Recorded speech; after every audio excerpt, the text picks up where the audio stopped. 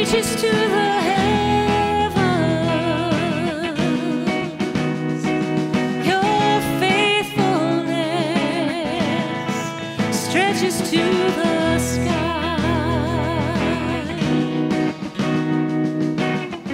Your righteousness is like the mighty mountains. Your justice flows like the ocean's tide. I will lift my voice to worship you,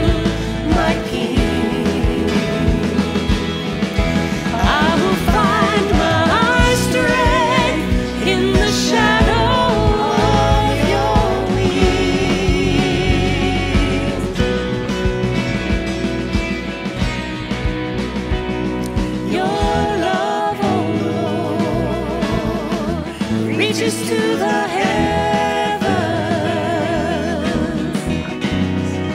Your faithfulness stretches to the sky.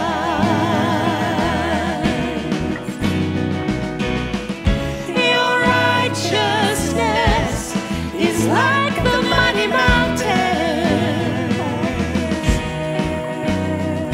Your justice flows like the ocean's tide. I will lift my voice to worship you, my King. I will find my strength in the shadow of your wings. I will lift my voice to worship you, my King. I will find my strength in the shadow of your wings.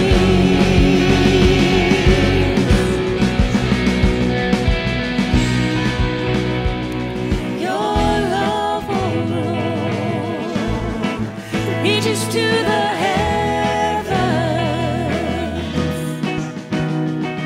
Your faithfulness stretches to the sky.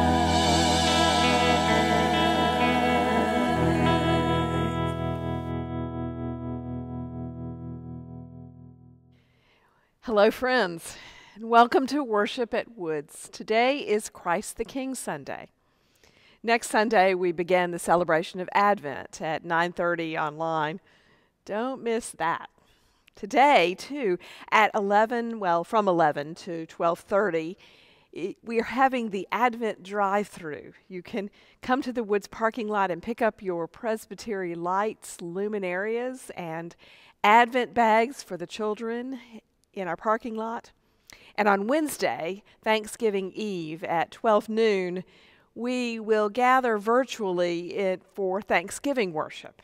You can join the service on our website or at Facebook, on our Facebook page, or on our YouTube page. And today, let's pray and celebrate Christ, our risen King. God and Father of our Lord Jesus, we come to you in Jesus, the one who was rejected, the Savior who appeared defeated, yet the mystery of his kinship startles and illumines our lives with light. Show us, we pray, in this time of worship, show us his death and his victory, resurrection life. Crown him in all the ages, in the love that unites heaven and earth. We ask this through Jesus Christ, your Son, our Lord, who lives and reigns with you in the unity of the Holy Spirit, one God, now and forever. Amen.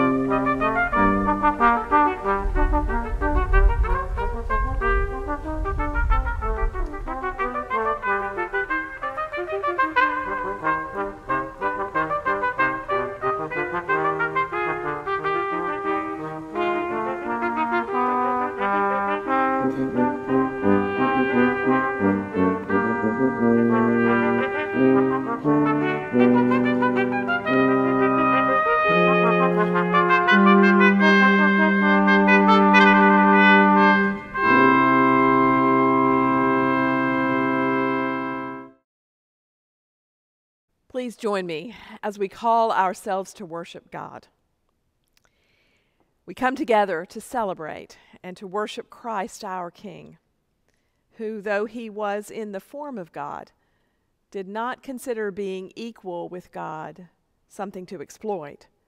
Instead, he emptied himself completely, not only taking on human form, but the form of a servant. He humbled himself, becoming obedient to the point of death, even a humiliating death by torture on a Roman cross. For this reason, God raised Jesus with great honor and gave him a name above all other names, that at the name of Jesus every knee should bow and every tongue confess that Jesus Christ is Lord, to the glory of God the Father. This is our God, the God we have come to worship.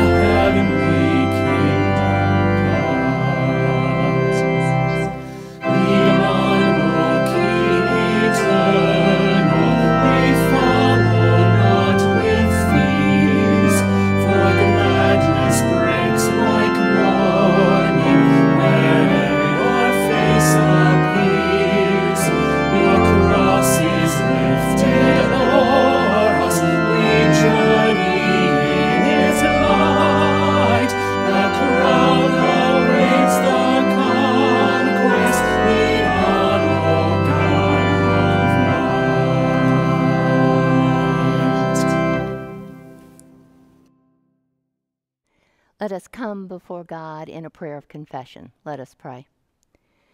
We confess to you, our King of majesty and justice. We confess what we are. We are not the people we like others to think that we are. We are afraid to admit even to ourselves what lies at the depths of our souls.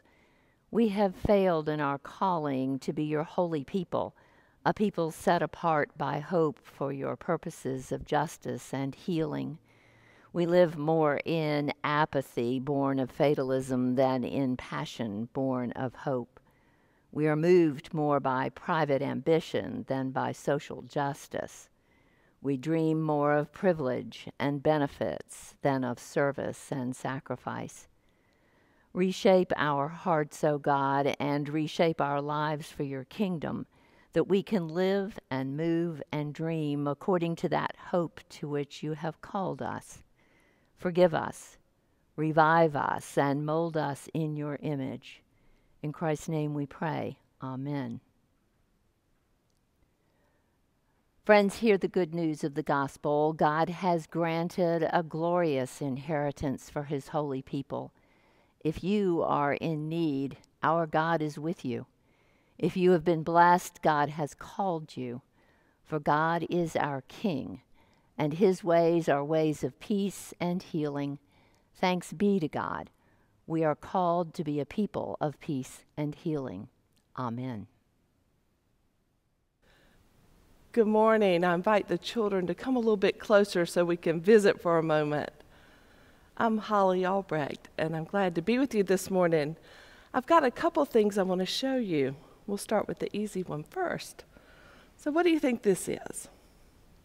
You're right, it's a crown. This might be a crown that a king would wear on his head. Kings are pretty important people. They wear fancy clothes and they have jewels and gold. They have servants that wait on them. Maybe they live in a castle. People do what they say. They are important people. The other thing I want to show you, this is a shepherd's crook. Shepherds use this to take care of their sheep. If a sheep gets away from the flock, a shepherd will use the crook to pull her back into her family. Shepherds are important people. They keep their sheep from harm. They take care of them. So today I want to talk to you about a special day in our church. This is Christ the King Sunday. Christ the King Sunday is the Sunday when we remember the most important king of all, the king of the world, Jesus. And the shepherd's crook and the crown remind us of what kind of king Jesus was. Jesus didn't wear fancy clothes or a crown on his head. He probably wore a simple robe and sandals. He didn't live in a castle. We all know he was born in a stable, a barn, and lived a simple life. Jesus didn't have lots of jewels and gold or servants. Jesus served others by healing them and teaching them. He even washed his friends' feet to remind them that they should serve others too. And Jesus didn't rule the world with a heavy hand. He ruled with love and kindness and acceptance. And Jesus expects us to live that way too. So on Christ the King Sunday, I want you to remember the crown and the shepherd's crook as reminders of Jesus, the King of our hearts and of our lives, and a reminder that we need to live with love and kindness and acceptance too. Let's pray together. Holy God, thank you for Jesus, the King of our lives, and help us to live with love and kindness and acceptance too. Amen.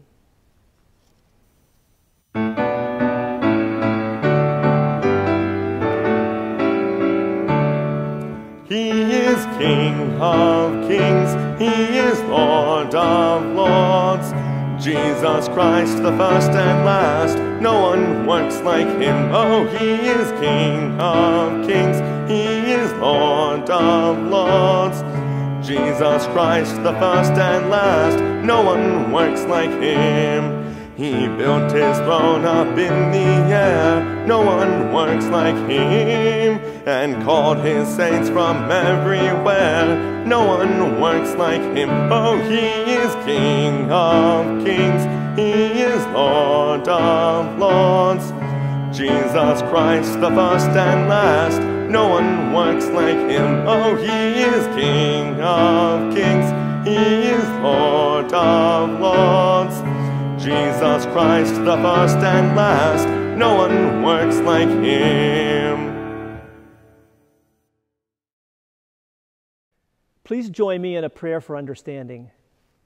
Dear Heavenly Father, we ask that you would calm our hearts and prepare us to hear your word. Help us to be open to the lesson that you would have us hear this day. We pray this in the name of our Lord and Savior, Jesus Christ. Amen. Our first reading this morning comes from the book of Ephesians, the first chapter, verses 15 through 23, reading from the Inclusive Bible. From the time I first heard of your faith in Christ Jesus and your love for all of the holy ones, I have never stopped thanking God for you and remembering you in my prayers. I pray that the God of our Savior Jesus Christ, the God of glory, will give you a spirit of wisdom and of revelation to bring you to a rich knowledge of the Creator. I pray that God will enlighten the eyes of your mind so that you can see the hope this call holds for you, the promised glories that God's holy ones will inherit, and the infinitely great power that is exercised for us who believe. You can tell this from the strength of God's power at work in Jesus, the power used to raise Christ from the dead and to seat Christ in heaven at God's hand, far above every sovereignty, authority, power, or dominion, and above any other name that can be named, not only this age, but also in the age to come. God has put all things under Christ's feet and made Christ, as ruler of everything, the head of the church, and the church is Christ's body. It's the fullness of the one who fills all creation. Here ends our first reading. Once upon a time, in a land far away, that's how fairy tales began. But this one is a parable by the 19th century philosopher Soren Kierkegaard. There was a king who loved a peasant girl.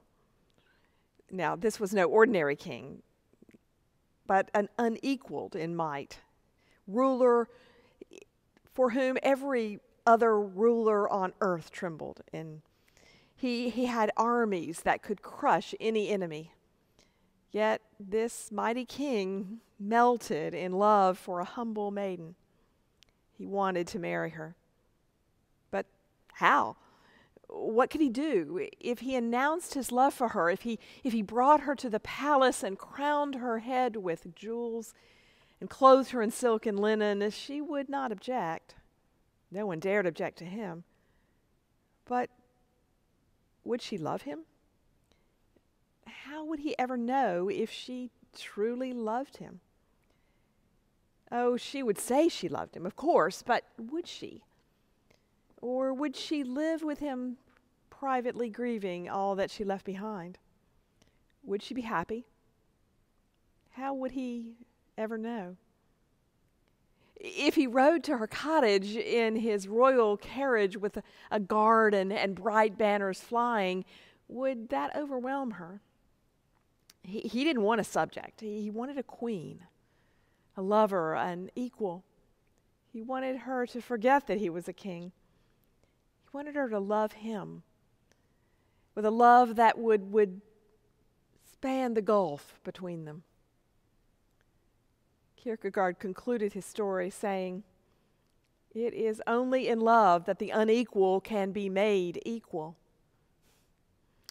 Convinced that he couldn't elevate his beloved without crushing her, the king decided that he must condescend.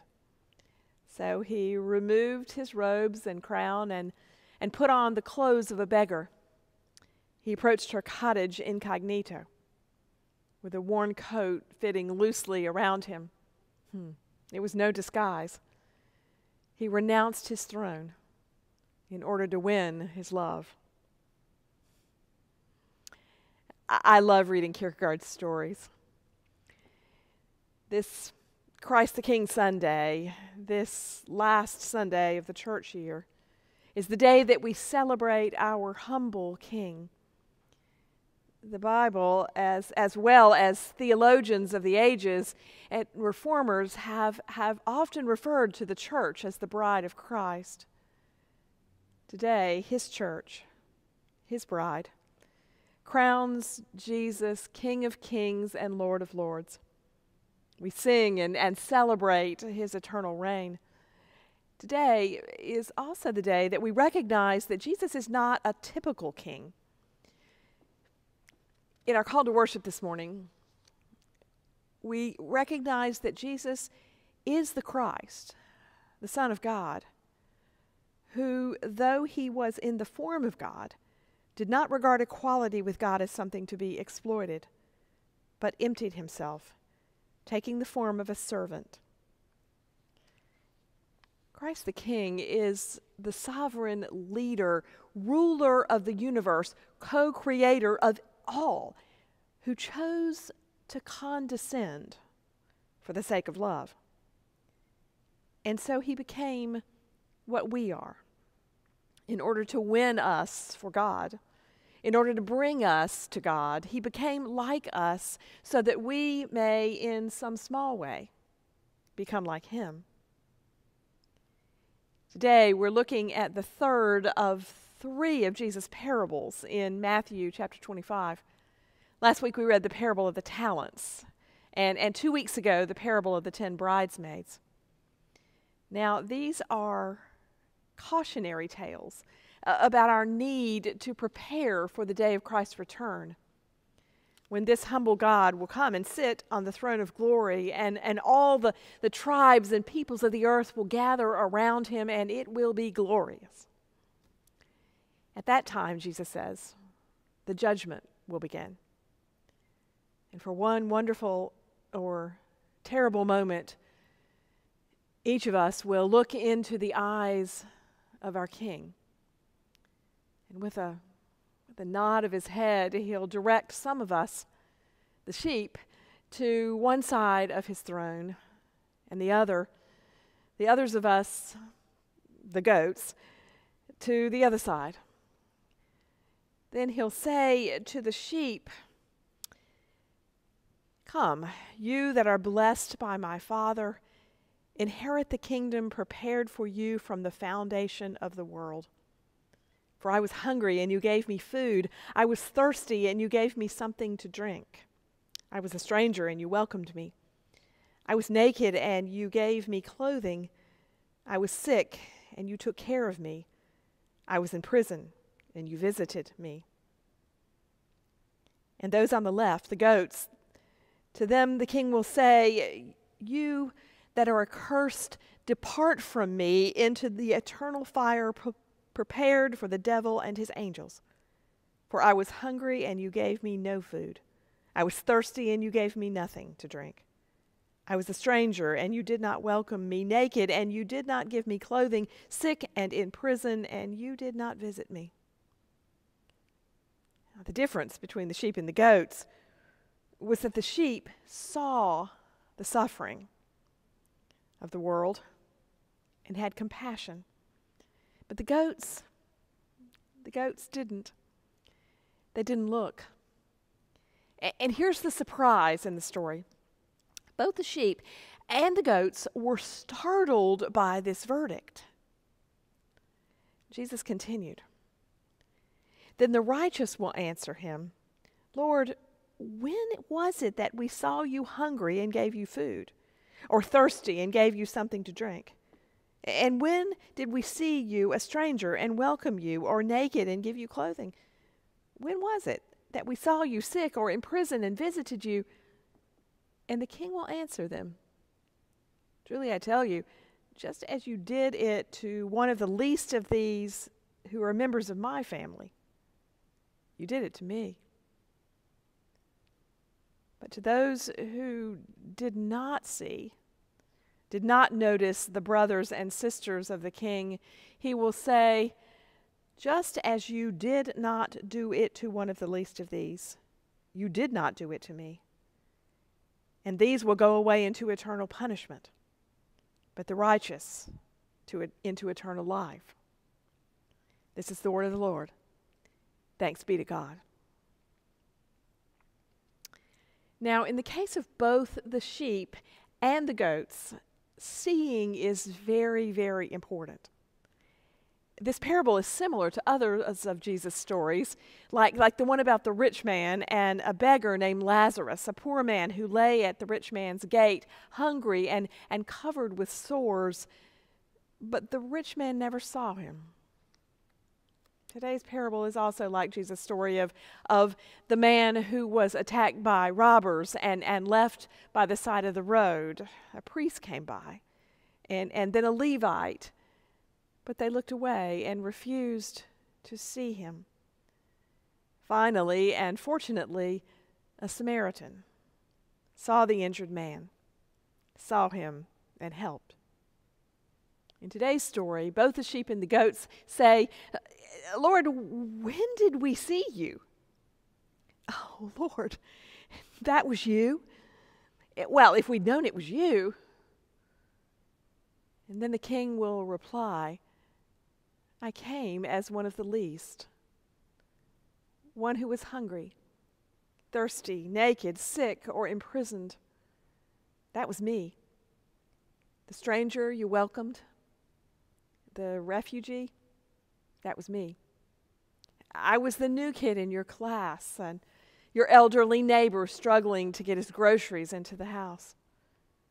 I was the woman who asked you for bus fare last week and the kid with the runny nose who made you uncomfortable in the checkout line.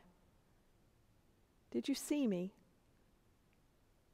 And some of us will say to the king, yes, yes, we saw you, Lord. And others will have to say, no, Lord, we didn't know it was you. And then he'll smile and say, I didn't come to trick you or test you. I didn't even come to judge you, though that will be the final outcome. That's the way of the world. But the judgment is not the goal of my coming. The goal is love. I've come and I will continue to come to offer you love, to teach you to love. That's what the king will say. In that way, Christ, our King, is like the mighty ruler in Kierkegaard's story. He comes in love to win us for love.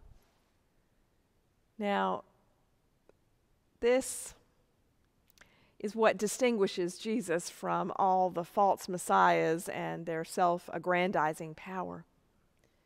Our King comes in humility, emptying himself, taking the form of a servant, suffering and eventually bearing a cross. He comes washing us in the saving strength of his sacrifice, not with anger or violence, but in compassion, with strength and trust. Like Kierkegaard's king, he doesn't want fearful, groveling subjects. Instead, he calls us friends. He calls us as partners in his service. All these ones that he identifies as the least of these are of no lesser value. They are least simply because of circumstances. And likewise, those of us who might be considered greatest are more than they. Well, we are that way because of circumstances as well. We didn't earn it. And Jesus did say that those who have more cannot patronize or look down upon or in any way diminish those who have less. Instead, we are to see one another. Seeing allows us to lift each other up, offering comfort and sharing power and privilege. Kierkegaard said it perfectly. It is only in love that the unequal can be made equal. I don't know if the parable of the sheep and the goats was on Tim Hart Anderson's mind when he saw Larry Boyce for the first time on the doorstep at Old First Presbyterian Church in San Francisco. That's where Tim was pastor. It's called Old First most of the time, and it's the oldest continually active Protestant church in California. The year was 1990 when Tim first saw Larry.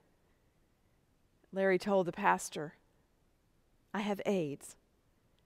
I will paint your church in exchange for a place to stay. Now, Larry had already asked 11 other churches, and all of them had turned him down. And Tim also looked skeptical. Larry looked a wreck in a worn-out Air Force jumpsuit. Tim remembered that there was a kind of wild look in his eyes. He thought, well, this church needs painting, but I'm not sure. Tim had met more than a few charlatans trying to take advantage of the church. We have too.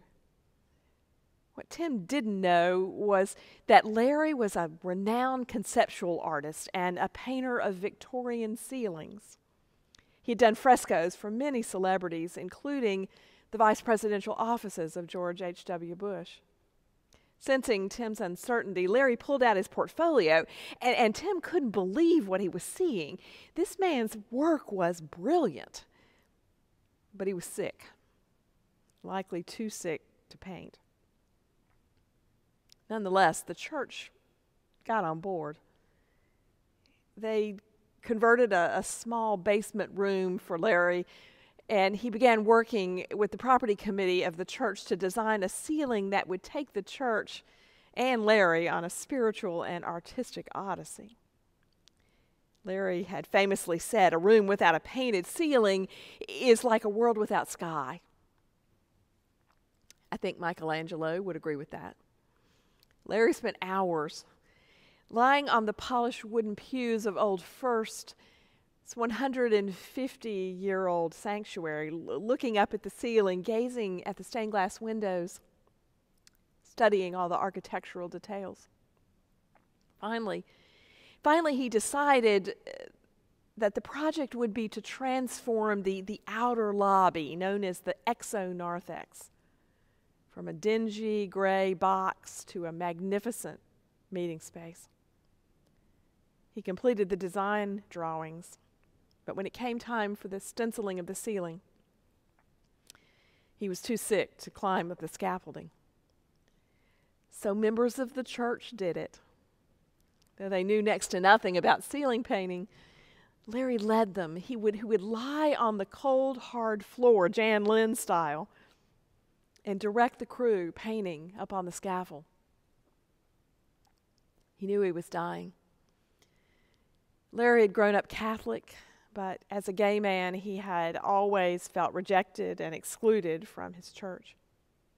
He was amazed at the way Old First Church accepted and loved him, but his health continued to decline.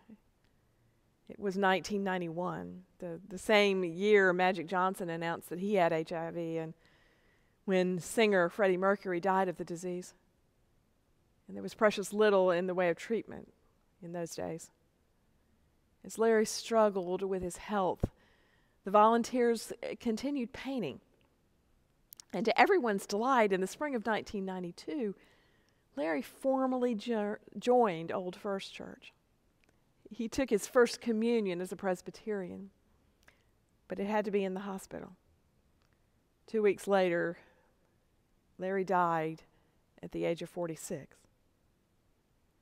After that, a team of church members, including an insurance agent, a retired Army sergeant, several lawyers, an 85-year-old widow, and a 55-year-old man with developmental disability, continued the work on the ceiling.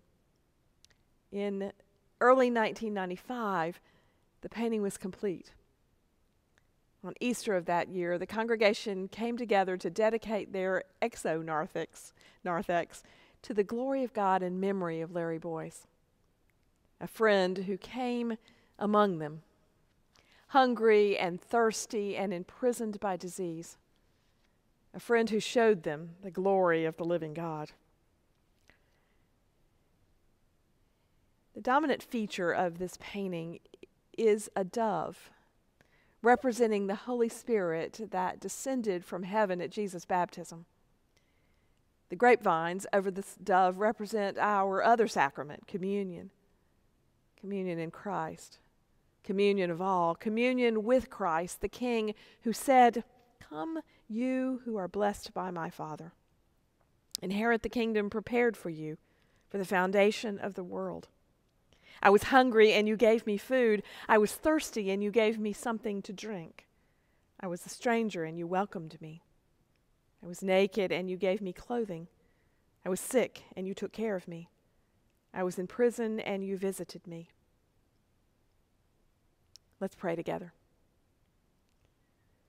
Holy God, as you came to us in Jesus, the one who had no place to lay his head, help us to see you, to see your face in all those who cross our paths. Give us hearts of hospitality to reach out, to risk, to love today and tomorrow and every day, to love. Amen.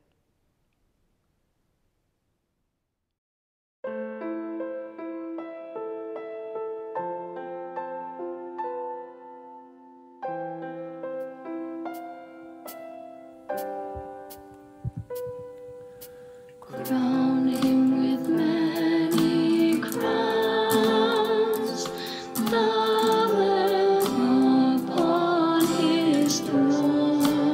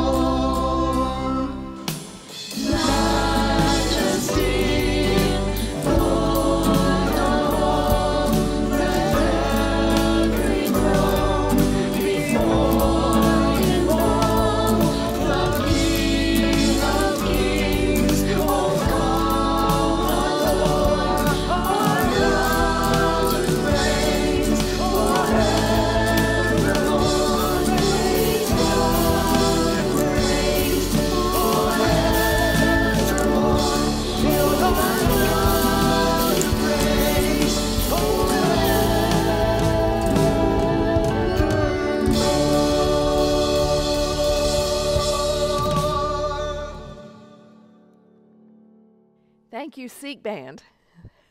That was amazing. And now let's say together what we believe, using the words of the Nicene Creed. We believe in one Lord, Jesus Christ, the only Son of God, eternally begotten of the Father, God from God, light from light, true God from true God, begotten, not made, of one being with the Father. Through him all things were made. For us and for our salvation he came down from heaven, was incarnate of the Holy Spirit and the Virgin Mary, and became truly human. For our sake he was crucified under Pontius Pilate. He suffered death and was buried. On the third day he rose again in accordance with the Scriptures. He ascended into heaven, and is seated at the right hand of the Father. He will come again in glory to judge the living and the dead, and his kingdom will have no end. Today we have the privilege of introducing new members to our church family here at Woods. This past week, these people have met with a commission of elders of session who have voted them into membership. They have answered questions of their commitment to the church and to Jesus Christ, and we now present them to you. Scarlett and David Radulis. Scarlett and David were married in 2017. They are both from Honduras. Scarlett has been here 4 years and completed an internship at Woods CDC. As of August in 2019, she joined the staff of our CDC.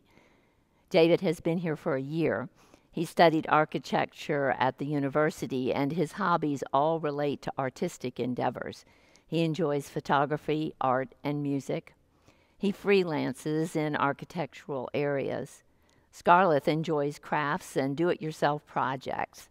She really enjoys working with children and doing those projects with them. Their faith background is non-denominational, but they connected to the Presbyterian church while they were in Seattle. Lisa Hussey.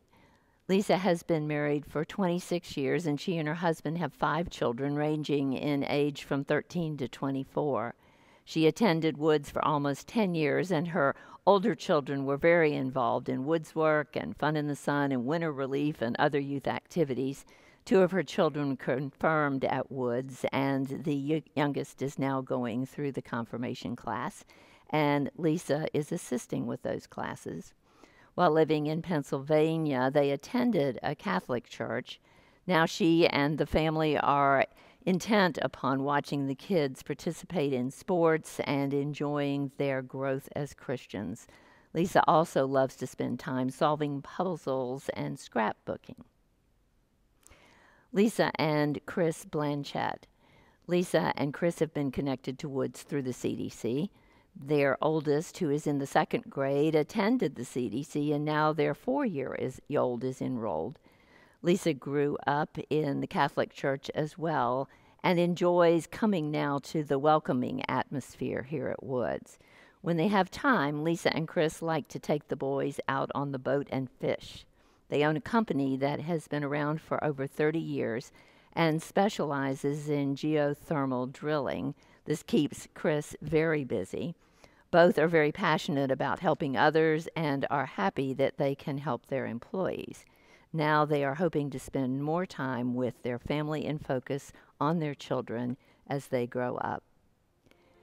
You will be able to see these bios in your bulletin and hopefully sometime soon in the future meet them in person. We welcome them and are thankful that they are with us.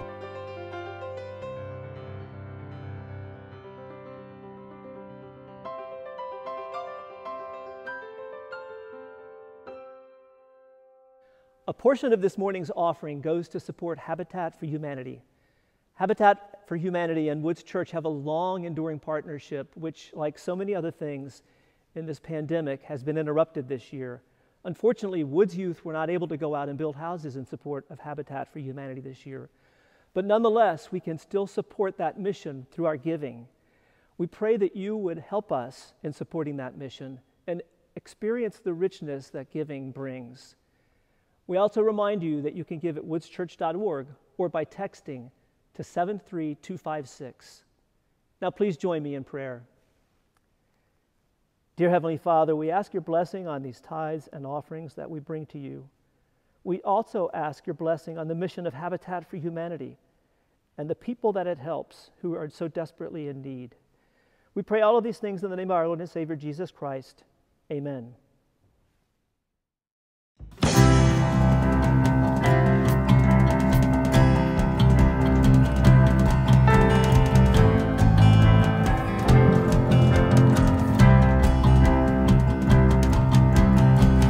Our God, a firm foundation, our rock, the only solid ground. The nations rise and fall. Kingdoms once strong, now shaken, but we trust forever in your name, the name of Jesus. Oh, we trust the name of Jesus. You are the only King forever.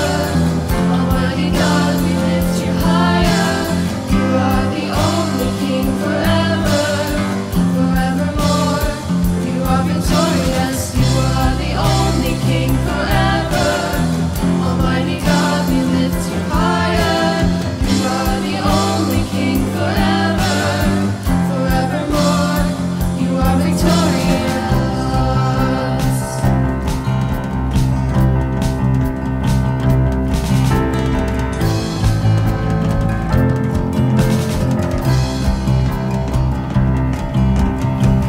Unmatched in all your wisdom, in love and justice you will reign, and every knee will bow. We bring our expectations, our hope is anchored in your name, the name of Jesus.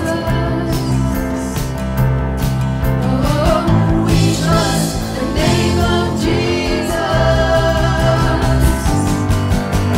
You are the only King forever. Almighty God, we lift you higher. You are the only King forever, forevermore. You are victorious. You are the only King forever. Almighty God, we lift you higher.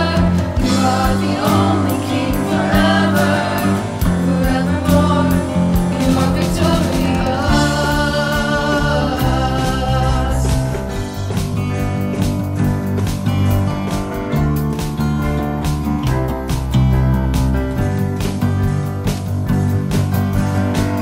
We lift our banner high. We lift the name of Jesus. From age to age you reign. Your kingdom has no end. We lift our banner high. We lift the name of Jesus. From age to age you reign. Your kingdom has no end. You are the only King forever. Almighty God, we lift you higher. You are the only King forever, forevermore. You are victorious. You are the only King forever. Almighty God, we lift you higher. You are the only King forever, forevermore. You are victorious.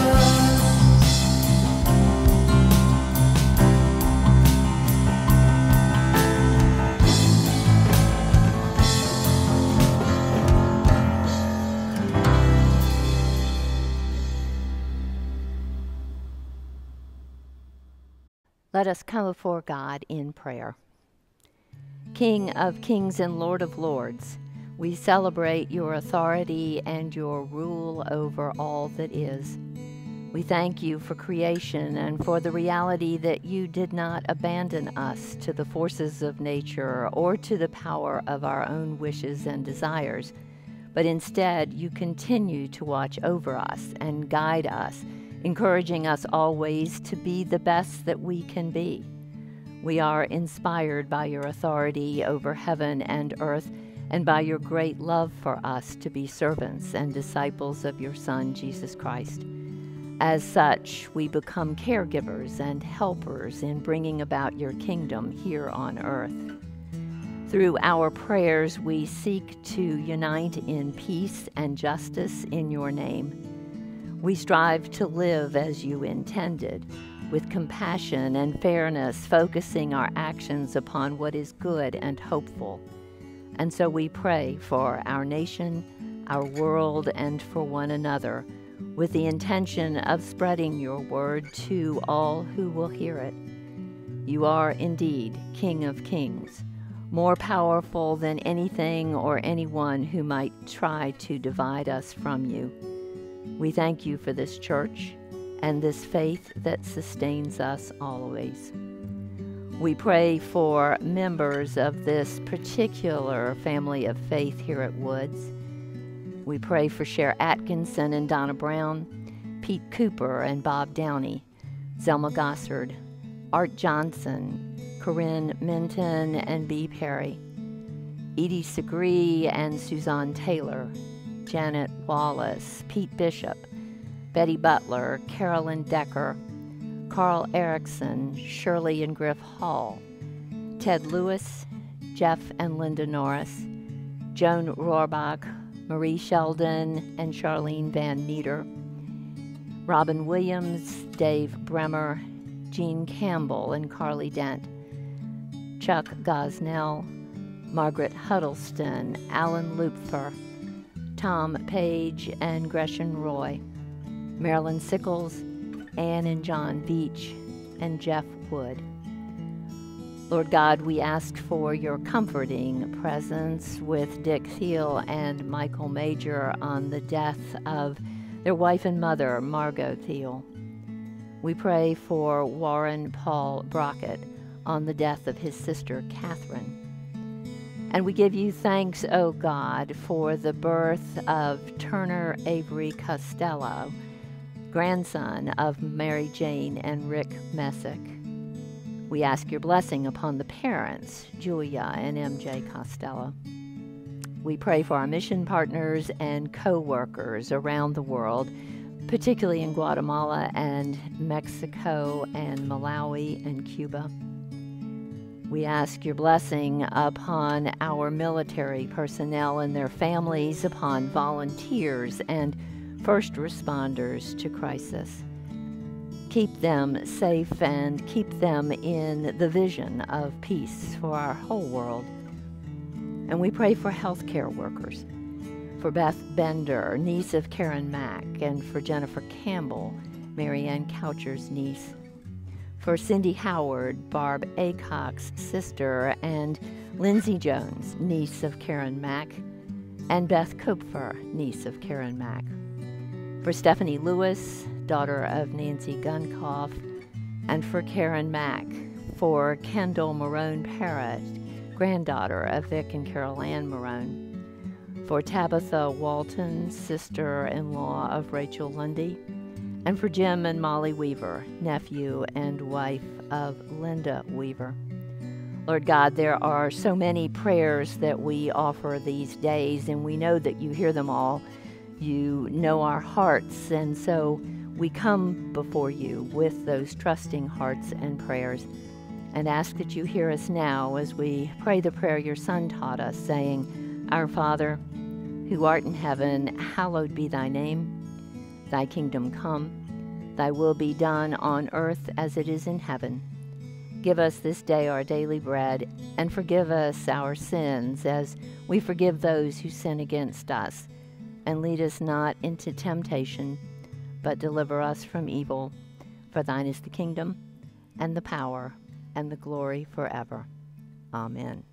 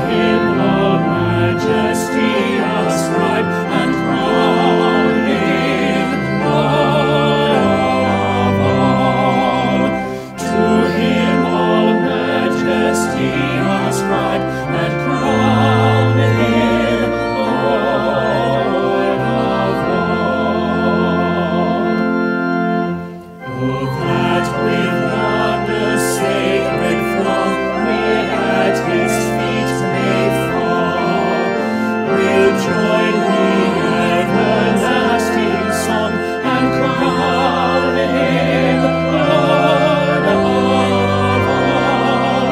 We'll join the everlasting song and crown him Lord of all.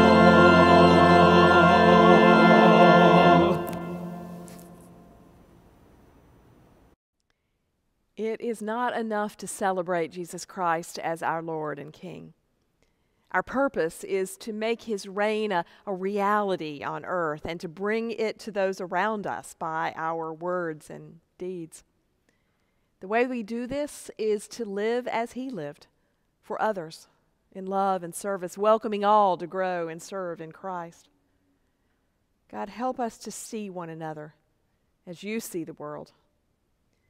May Almighty God bless you in this work, and may you live in peace. Love and serve Christ our King. In the name of the Father, and of the Son, and of the Holy Spirit. Amen.